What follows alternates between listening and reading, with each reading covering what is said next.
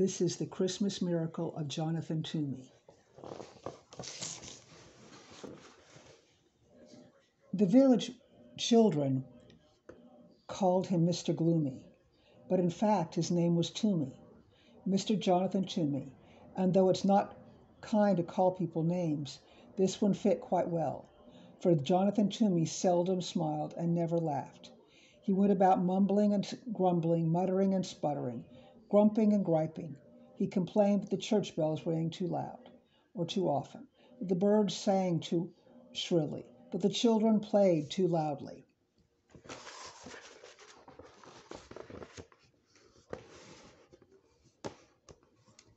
Mr. Toomey was a wood carver. Some said he was the best wood carver in the whole valley. He spent his days sitting at a workbench carving beautiful shapes from blocks of pine and hickory and chestnut wood. After supper, he sat in the straight-backed chair near the fireplace, smoking his pipe and staring into the flames. Jonathan Toomey wasn't an old man, but if you saw him, you might think he was, the way he walked bent forward with his head down.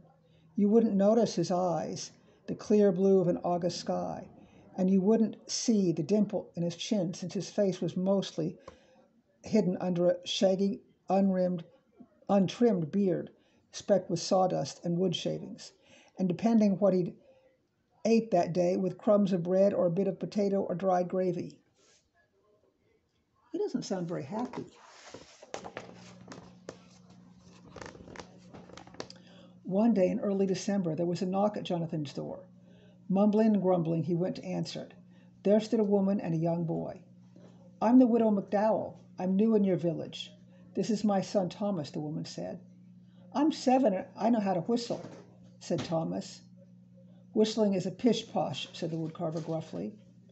"I need something carved," said the woman, and she told Jonathan about a very special set of Christmas figures her grandfather had carved for her when she was a girl. "After I moved here, I discovered that they were lost," she explained. "I'd hoped that by some miracle I would find them again, but it hasn't happened." "There are no such things as a miracle," the woodcarver told her. "Now, could you describe the figures for me?" "There were sheep," she told him. "2 of them, with curly wool," added Thomas. "Yes, 2," said the widow, "and a cow, an angel, Mary, Joseph, the baby, Jesus, and the wise men." "3 of them," added Thomas. "Will you take the job?" asked the widow McDowell. "I will." "I'm grateful. How soon can he have them ready?" "They will be ready when they are ready," he said. "But I must have them by Christmas. They mean very much to me. I can't remember a Christmas without them."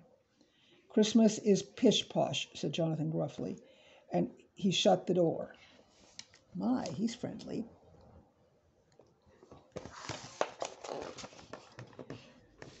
The following week there was a knock at the woodcarver's door. Muttering and sputtering, he went to answer it. There stood the widow McDowell and Thomas. "Excuse me," said the widow, "but Thomas has been begging to come and watch you work. He says he wants to be a woodcarver when he grows up and would like to watch you since you are the best in the valley." "I'll be quiet. You won't even know I'm here. Please, please," piped in Thomas. With a grumble, the woodcarver stepped aside to let them in. He pointed to a stool near his workbench. "No talking, no jiggling, no noise," he ordered Thomas. The widow McDowell handed Mr. Toomey a warm loaf of cornbread as a token of thanks.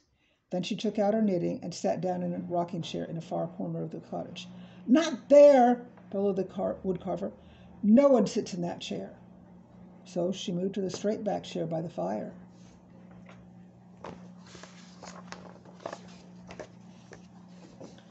Thomas sat very still. Once, when he needed to sneeze, he pressed his finger under his nose to hold it back. Once, when he wanted desperately to scratch his leg, he counted to 20 to keep his mind off the itch. After a long time, Thomas cleared his throat and whispered, "Mr. Toomey, may I ask a question?" The woodcarver glared at Thomas, then shrugged his shoulders and grunted. "Is that my sheep you're carving?" The woodcutter nodded and grunted again. Then another very long time, Thomas whispered, "Mr. Toomey, excuse me, but you're carving my sheep wrong." The widow McDowell's knitting needles stopped clicking. Jonathan Toomey's knife stopped carving. Thomas went on, It's a beautiful sheep, nice and curly, but my sheep looked happy. That's pish-posh, said Mr. Toomey. Sheep are sheep. They can't look happy. Mine did, answered Thomas. They knew they were with the baby Jesus, so they were happy. After that, Thomas was quiet for the rest of the afternoon. When the church bells chimed 6 o'clock, Mr. Toomey grumbled under his breath about the awful noise. The widow McDowell said it was time to leave. Thomas sneezed 3 times, then thanked the woodcarver for letting him watch. That evening, that was after a supper of cornbread and boiled potatoes, the woodcarver sat down at his bench. He picked up his knife and picked up the sheep. He worked until his eyelids drooped shut.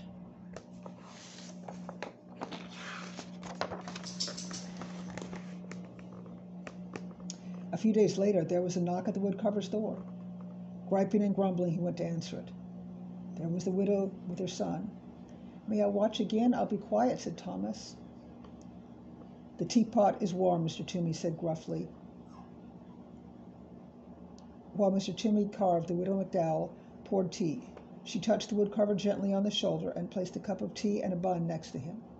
He pretended not to notice, but soon both the plate and the cup were empty. Thomas tried to eat his bun as quietly as he could, but almost impossibly quiet when you're 7 and you're eating a warm, sticky raisin bun without making some smacking and licking and satisfied noises. When Thomas had finished, he tried to sit quietly.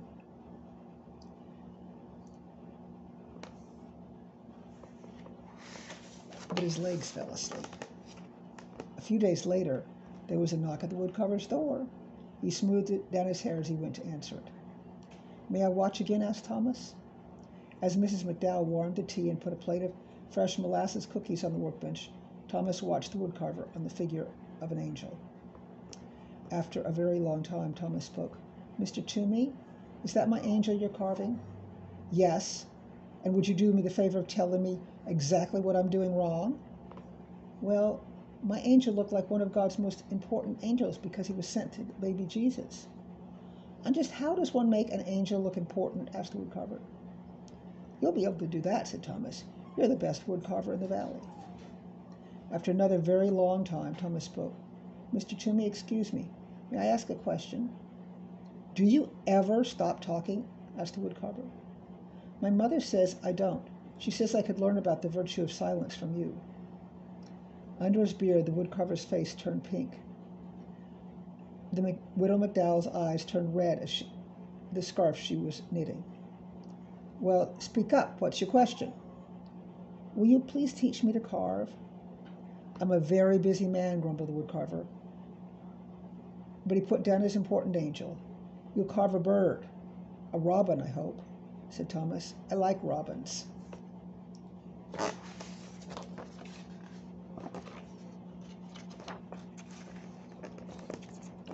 With a piece of charcoal, the woodcarver sketched a robin on a piece of brown paper. He handed Thomas a small block of pine and a knife, and he showed him how to lop the corners from the block and slowly smooth the edges of the wood into curves. Thomas copied the woodcarver's strokes, head bent, tongue working from side to side as he concentrated. When the church bells chimed 6 o'clock, Jonathan Toomey was holding Thomas's hand in his, guiding the knife along the edge of a wing. He didn't hear them ringing. The widow McDowell said it was time to leave. She reached out and brought 2 especially large pieces of wood shaving from Jonathan Toomey's beard.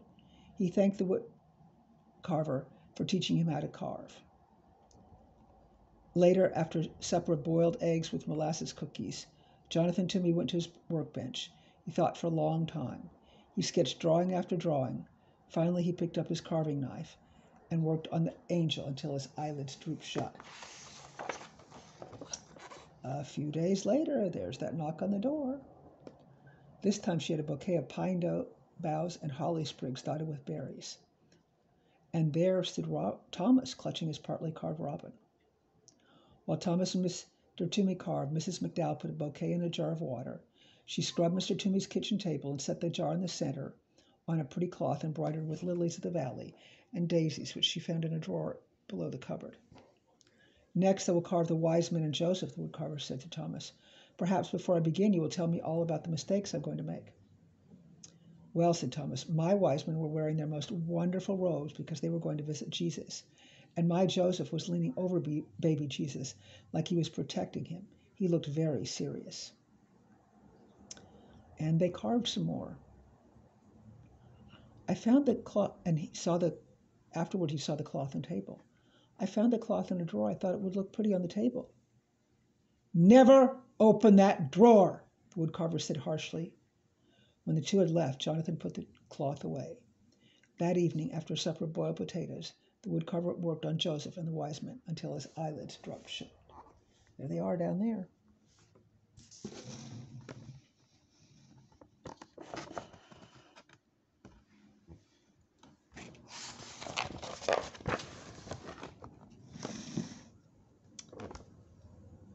A few days later, there was another knock.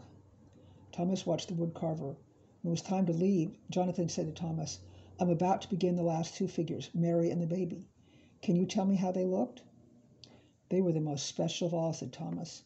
Jesus was smiling and reaching up to his mother, and Mary looked like she loved him very much. Thank you, Thomas, said the woodcarver. Tomorrow is Christmas. Is there a chance the figures will be ready? The widow McDowell asked. They'll be ready when they're ready.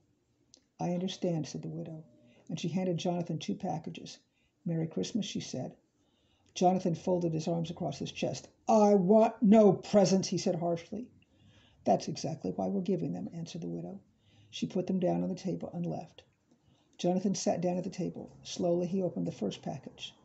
Inside was a red scarf, hand-knit, warm and bright. He tied the scarf around his neck. The other package held a robin, crudely carved of pine. A smile twitched at the corners of Jonathan's mouth as he ran his fingers over the lopsided wings.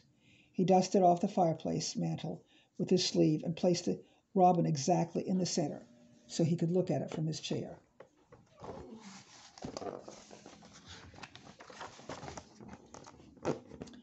The woodcarver did not eat supper that day. Instead, he began to sketch the final figures, Mary and Jesus. He drew Mary, then watered the sketch into a ball and tossed it on the floor. He drew the baby, watered the sketch into a ball and tossed it in the fire. He sketched again, and he crumpled it up again. Soon there was a mountain of crumpled papers at his feet. He picked up a block of wood and tried to carve, but his knife would not do what he wanted it to do. He hurled the chunk of wood into the fireplace and sat staring at the flames.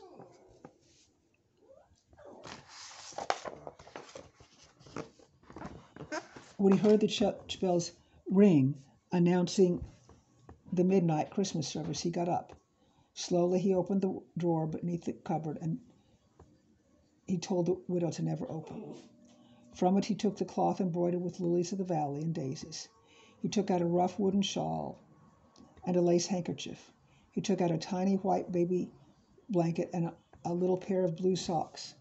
He placed each piece gently on the floor from the bottom of the drawer. He lifted out a picture frame, beautifully carved of deep brown chestnut wood. In the frame was a charcoal sketch of a woman sitting in a chair, reaching up. No, the baby's arms were reaching up, touching the woman's face. The woman was looking down at the baby, smiling.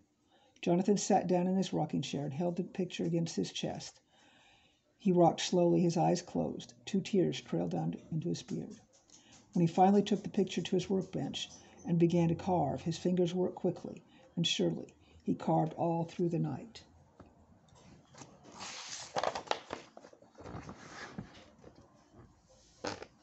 The next day there was a knock on the widow McDowell's door. When she opened it, there stood the woodcarver, his neck wrapped in a red scarf, holding a wooden box stuffed with straw.